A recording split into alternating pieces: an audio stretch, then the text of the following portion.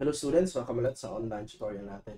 So finally, tapos na tayo sa sample probs. Let's proceed sa practice problems. Kasi pa din, buti na lang, no? Merong mga answer key yung mga practice problems. Anyway, I am more confident, no, to provide the solutions. So a 9-meter simple beam daw is loaded with triangular load, 12 kN at the left end to 0 at 3 meters from the right end. Simple beam, so bali ito. So let's try to draw the beam. So, simple beam, and then meron siyang load, triangular daw, maximum intensity, and then 3 meters from the right end.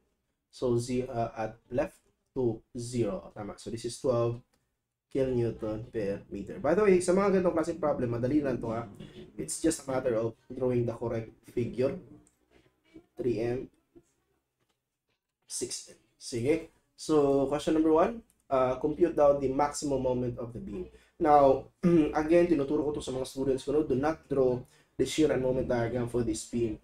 Trust me, it will actually take you a whole lot of time to draw the shear and moment diagram. So, to determine the maximum moment, simply get or locate the point where 0 ang shear, and then once na-locate mo na ang point where 0 ang shear, sum up ka na lang ng moment doon.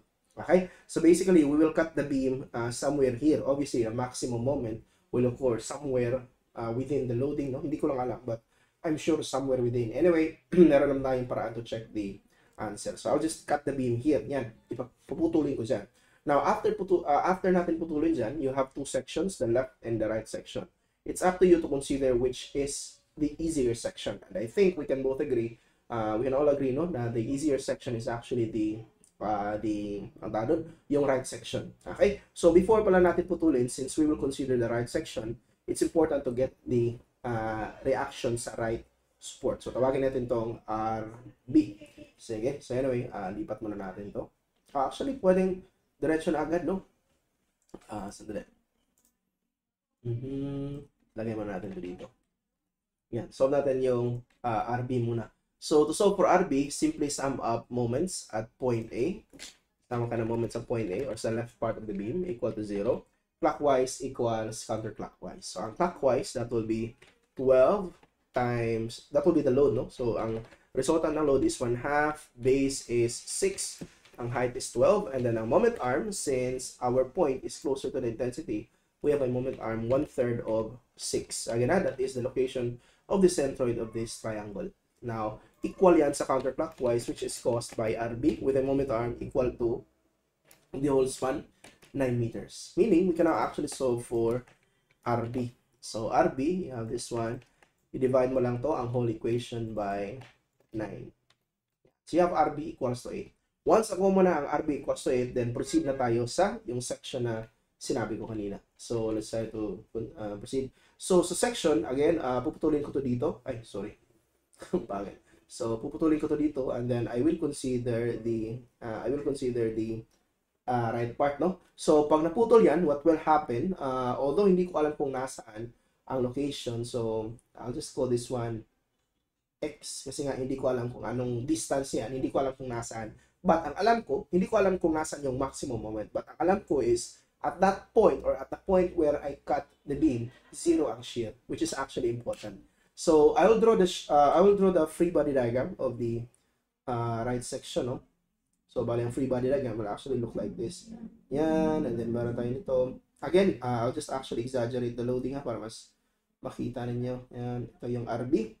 And then, ito yung X. Now, again, meron tayong load dito. Now, supposedly, our load is equal to 12. Yan, no? Ang load natin supposedly is equal to 12 if ang cutting point natin is yung sa edge. However, nag-cut tayo somewhere man sa gitna. So, hindi yan 12. Now, obviously, that is less than 12, but hindi yan 12. I'll just call this one as Y1. And then, susolve natin yan later on. I'll just call that one as Y. Sige. So, I think diretso na. 3M. Okay. Sige. So, Y is actually the intensity of the load. So, anyway. By the way, since naputol yan dyan, meron niyang maglalabasan na. Meron niyang maximum shear. I'll just assume shear is upward, no? Maximum shear. Meron din niyang maximum moment. Yan. Ay, not maximum shear, sorry. Maximum moment pala. But ang shear, alam natin na 0. Kasi kung nasan yung maximum moment, andyan yung 0 shear. Okay? So anyway, kopyahin ko muna to. Lipat natin sa kabila.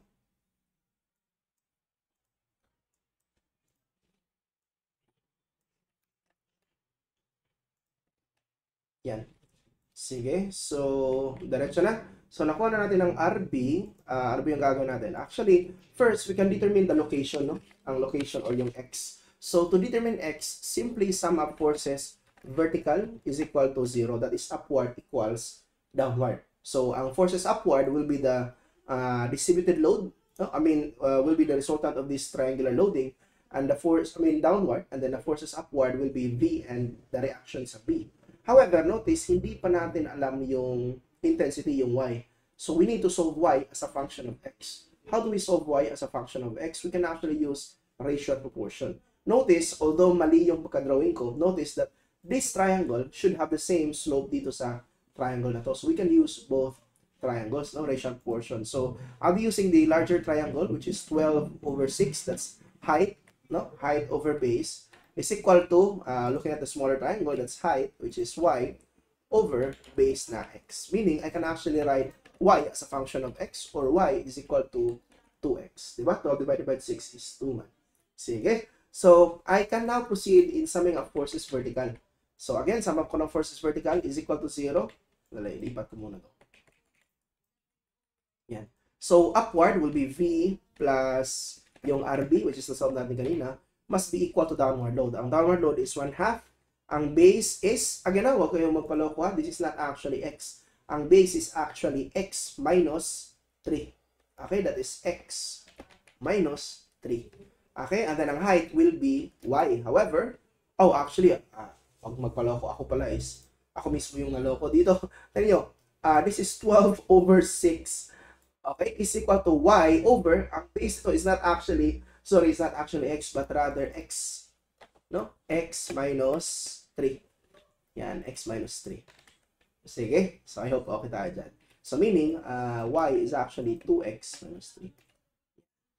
Okay, so again, balik tayo dito. Summation forces vertical, upward is V plus RB, while ang downward is the resultant of this load. So 1/2, ang base is X minus 3, while ang height is Y, but we already know Y, so Y is actually 2X minus 3.